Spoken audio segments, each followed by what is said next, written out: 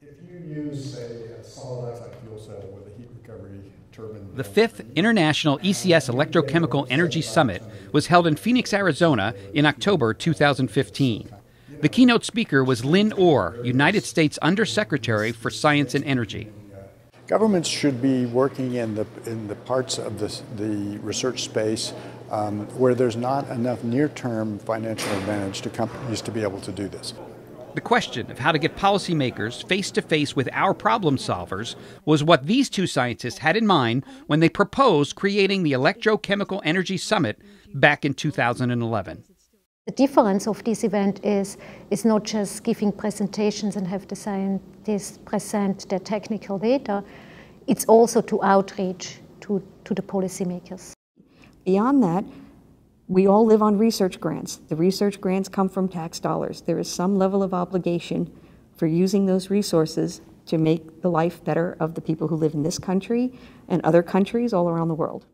The Electrochemical Energy Summit is an important event because it really draws together electrochemical scientists across the entire energy community, and in fact, the scientific underpinnings of many energy generation devices, fuel cells, photovoltaic cells, batteries, solar fuels generators, all have common electrochemical origins.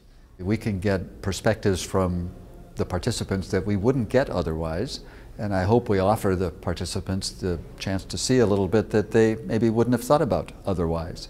So it's really a great event. This year's meeting focused on renewable energy. Long term, we've got to get off coal and liquid fuels. So now is the chance of really solving the storage problems, solving wind, solving solar, so they will be available when we really need them. This is going to have a big impact, particularly on emerging countries where they don't have this very intense electrical grid infrastructure developed. So if you can generate electrical energy at remote sources and store it, you can make very efficient use of that energy. We could, in fact, power our economy by continued use of fossil fuels with no attention to renewables, but we're inviting the possibility of performing an experiment that's never been performed in the history of the Earth with dramatic global consequences. The Electrochemical Society is absolutely critical to get those people together, talking to each other, sharing their findings to really advance that field that is so critical to the long-term well-being of the planet.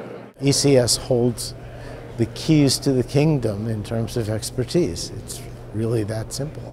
Any attempt to sustain the planet is constrained by thermodynamics and further reduced by kinetics. And I think electrochemists have a very good understanding of what it is that's possible, the thermodynamics, and the reality that's imposed by the kinetics. And we spend most of our time trying to improve the kinetics to meet up with the thermodynamics. This is what we do best.